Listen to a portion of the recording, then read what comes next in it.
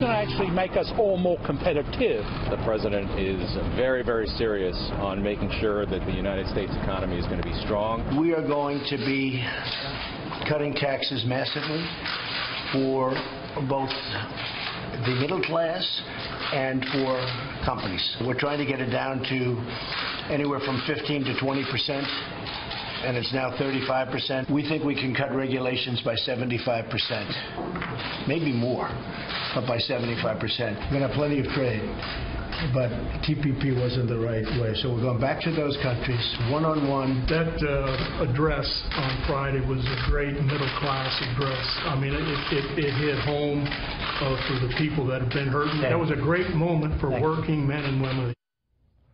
Well, just some sound from the meetings at the White House today. President Trump meeting with business leaders, signing some executive orders, and also meeting with union leaders. Of the 7 unions represented in that meeting today, all 7 of them endorsed Hillary Clinton in the election this past cycle. The executive action so far: he halted reduction of to annual mortgage insurance premium borrowers pay when taking out government-backed home loans, ordered agencies to freeze new regulations, giving the new administration time to review them, imposed a hiring freeze for some federal government workers as a way to shrink the size of government, excluding the military, as the president noted at the signing, issued a directive to federal agencies to ease regulatory burdens of Obamacare that lays the pathway for repeal and replace, signed a notice that the U.S. will begin withdrawing from the TPP, Trans-Pacific Partnership, reinstated the so-called Mexico City policy, a ban on federal funds to international groups that perform abortions or lobby to legalize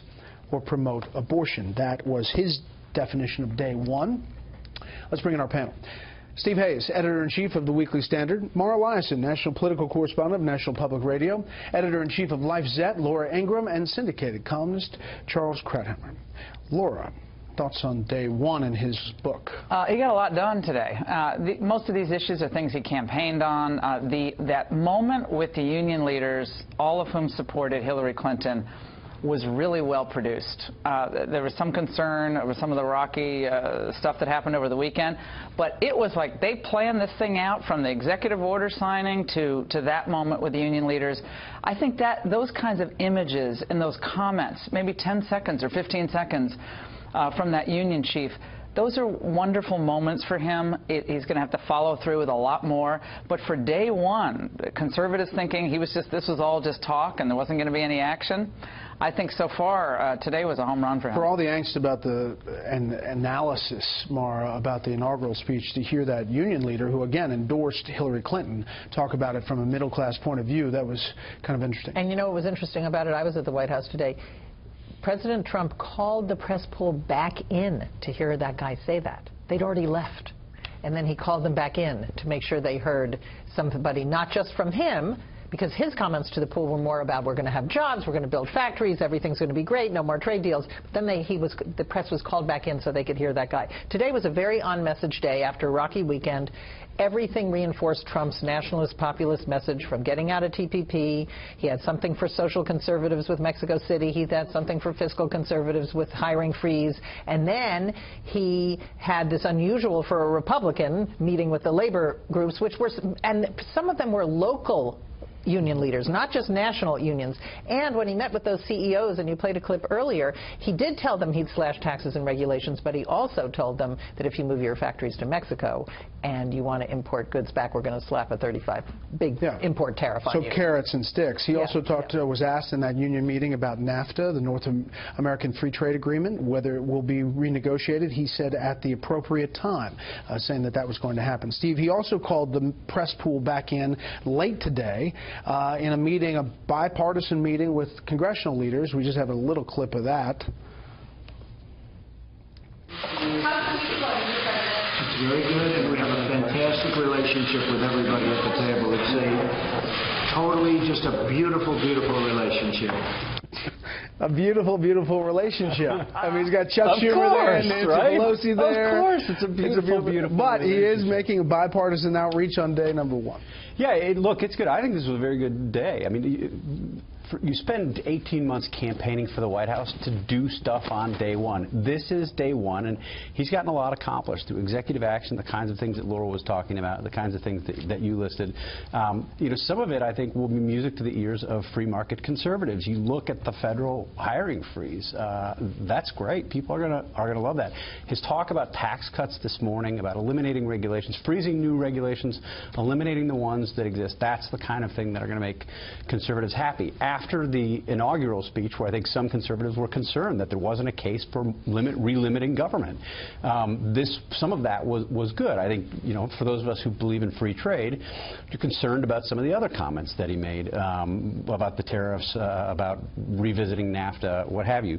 A lot of those details still need to be worked out, but this was a very good day, I thought, for the Trump administration. I don't think that the relationship with Chuck Schumer is very good right now. This was a very rocky weekend for the relationship between Republicans and Chuck Schumer. Well, to that point, they're on confirmations. They were supposed to have a move on the CIA director, Pompeo, the nominee, and he had pledged to vote. And then there was this dust-up on the floor that you reported on between Senator Tom Cotton and Chuck Schumer, also Senator Burr and Senator Cornyn. And there you see they get in each other's face. They kind of point at each other. Apparently there were some different words used, words that have been used on that floor before, but in exchange that you said was pretty heated. Alternative words. Yeah. Yeah, no, I think there may well have been some F-bombs dropped.